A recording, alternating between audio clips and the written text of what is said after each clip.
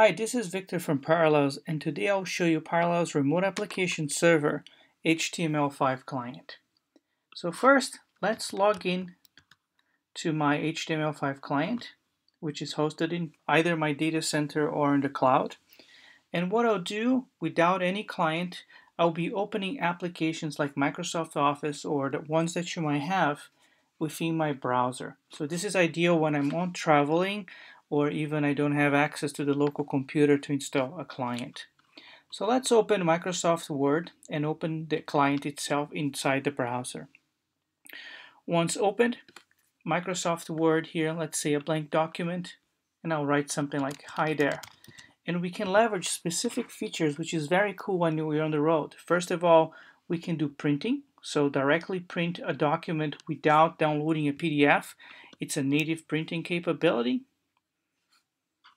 Also, I can use audio and other features such as copy and paste. So here's just one example that we have over here.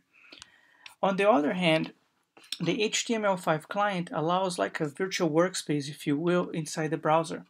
So if I have more than one applications, let's say now I open Excel, I will have a toggle here which I can select the existing applications that I have opened. So let's open a new spreadsheet and minimize them. And I can again switch back and forth between the applications. Also, I can maximize to use much space if I need for my workspace.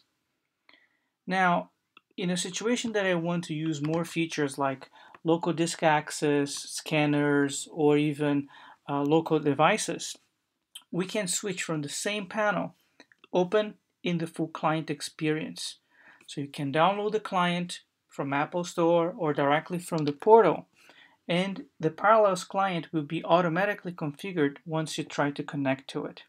So now Microsoft Word, as I just opened with the client experience, it's blended with my desktop. And the same thing would be happening for other applications that you might have. Now, how do you define this particular settings from an administration point of view? So let me switch here to the Parallels Remote Application Server console, where I can see all of my gateways, which by the way, they are load balanced, and go to the properties and select the HTML5. And here, launch settings using, we can choose three different options: HTML5 client only, the client, or what I just showed you, which is the Parallels client, and fall back to HTML5. If you have any questions, please come to parallels.com or contact our sales team. Thank you.